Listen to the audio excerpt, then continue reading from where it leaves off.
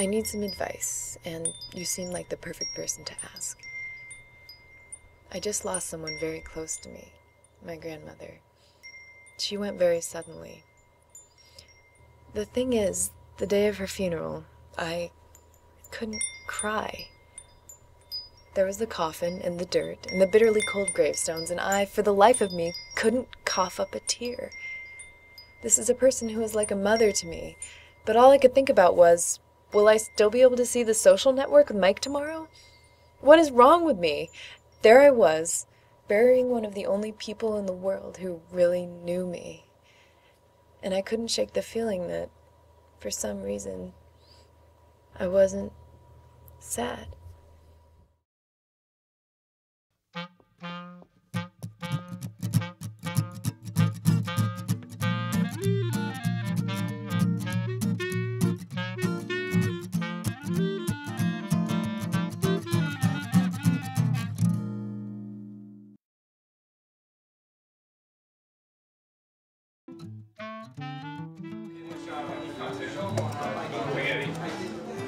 So when we saw Mom last year, who was her new toy? You don't want to think about it. It was Robert. Wow! How's my Dada! I'm so excited to see you, Mom. Come on, I have so much to tell you. For you. So anyway, do you remember Enrique from last year? Well, I adopted his house. He was a little bit of a douche, and I wasn't really sure what to do with him. And then I met Joshua, and it was just the most exciting. These two honeys yours, D? Well, I'm about to get some coffee. Any of you want to make yours Irish?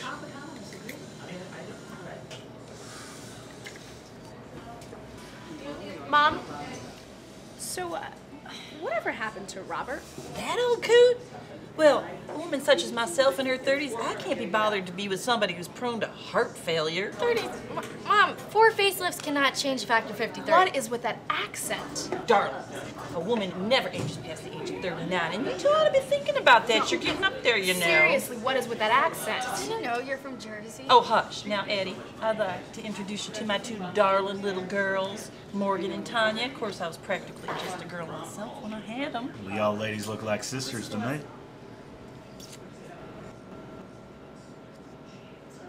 How long are you staying this time, Mom? Ooh, I'm not. We're pedaling off to Mexico. Peddling through Mexico? Well, Eddie, he sells Winnebagos. Winnebagos. He borrowed one for the trip. Why did you bother coming here today then? Oh. Well, girls, about a month ago, your father passed. He what? He's dead? What? I don't believe this. Okay, Tan, we haven't seen the man in like 7 years. It's not like he cared about us. Or Mom. Your father left my life a long time ago, and I'm moving on. Peyote. Oh, how did you even find out, Mom? Shelley Spriggs, she told me, you know. I never liked that whore. She was your best friend, Mom. She weren't not. D-Bird, we gotta go. Winnebago's gonna be leaving in 5 minutes with or without your sweet cheeks. I'm sorry. Listen, once we get settled, maybe you two Settled? can come down and I visit. thought you were traveling, Mom. You know, once the heat's off, Eddie, I'll be back to visit, and that's a Mama Donna promise.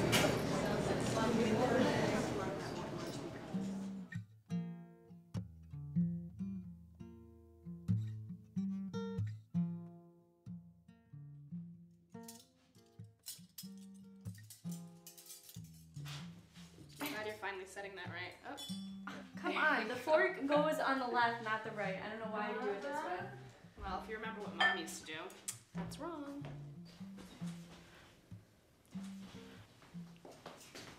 Why are there 4 place settings? Symmetry. Whatever. Can we start drinking or do we have to wait for Joshua to get here? No, we can start drinking. To Mama Donna? No, to D-Bird.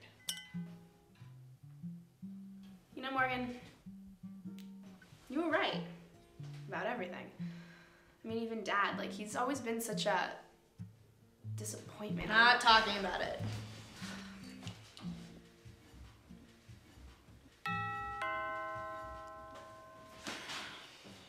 believe I'm finally gonna get to meet Joshua. You must be Tanya. Hello, Morgan. Happy Thanksgiving. More wine? Oh, yes, please. It's amazing. I brought some bottles over from California, but I haven't had the chance to open them yet. So I take it you're single then?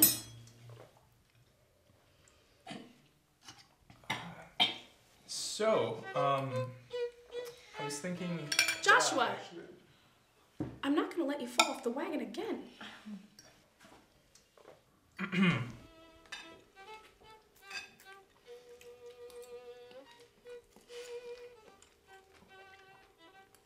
So, is this a typical Thanksgiving in the Kane household?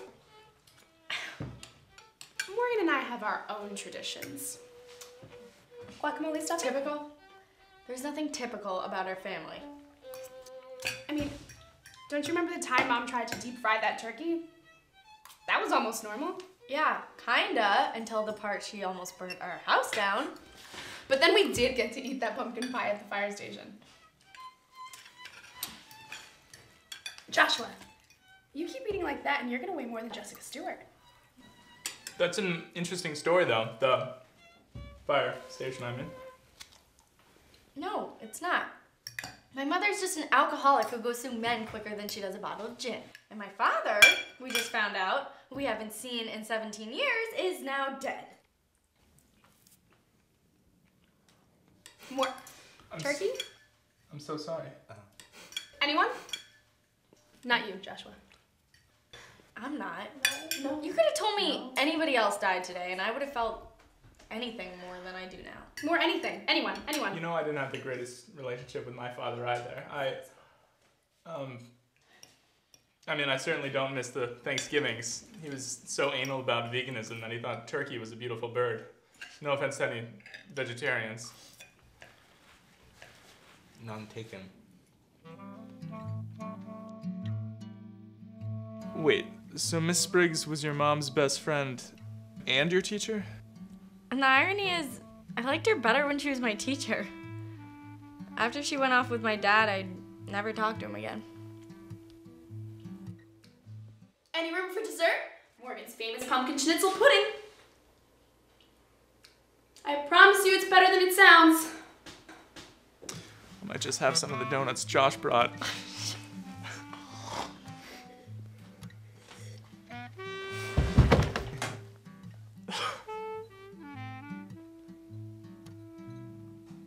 What's your secret?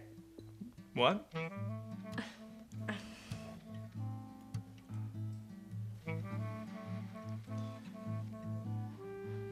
Morgan,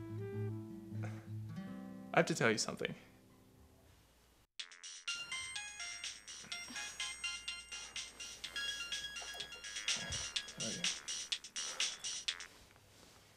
Hello?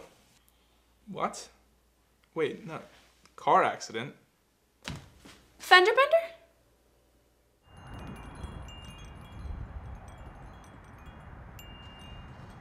And so we return the body of the beloved, of our dear Marvin Goldstein, patient, friend, to the ground from which he came. I knew Marvin well. He didn't want a big funeral. In fact, he would have rather been buried with his beloved packing peanuts. But I can tell you, he would have so appreciated everybody coming today. And I want to thank you all.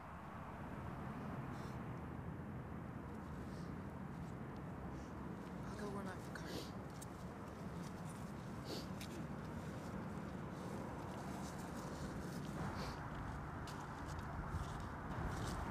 Morgan, are you okay? Yeah, it's just cold.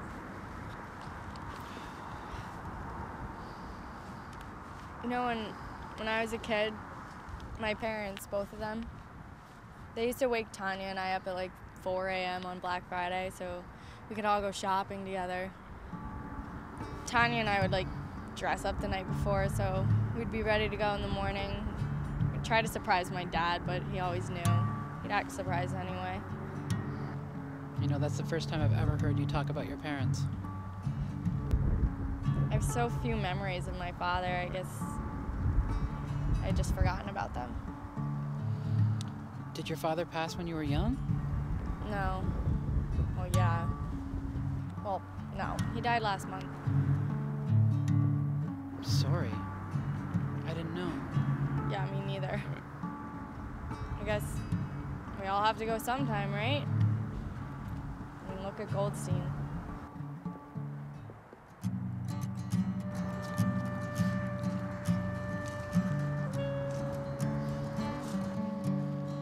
Are you okay? I mean, what happened at the conference? You never talked about it. Oh, just a spell. I get them from time to time. Dr. Hobson, I don't mean to be blunt, but even I can tell when you're bullshitting. Well, I'm sick, Morgan. What do you mean? Are you gonna be okay? It's terminal. I don't believe this. This is probably the last place you want to be. This is nothing to fear. It's life. I'm afraid of losing my kids, my wife. I'm not ready to leave that yet.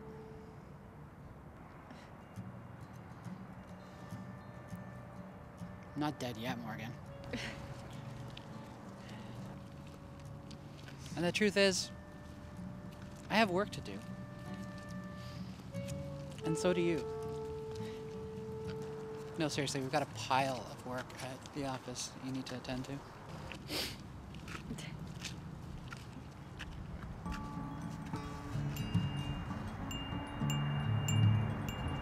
When it comes down to it, does it even matter who dies? I mean, of course it does. But let's face it. The second you step into a cemetery, you're only thinking about yourself. The day when it's you burying your loved ones. You think about how you would feel if you could never touch or talk to those leaving the world again, and how cold it must be in the ground. It doesn't matter in the end who passes, it's the fact that a part of you passes too. I know this is no consolation, but in a way that's what it comes down to. There is no consolation. Sure, you can talk about heaven and what happens after, but down here, there's only the fact that we're all destined to lose those we care about. I guess this is usually the time I write the pep talk. Now go out there and hug someone you love. Happy Thanksgiving. But to tell you the truth, now isn't really a good time, and today, I don't really feel like it.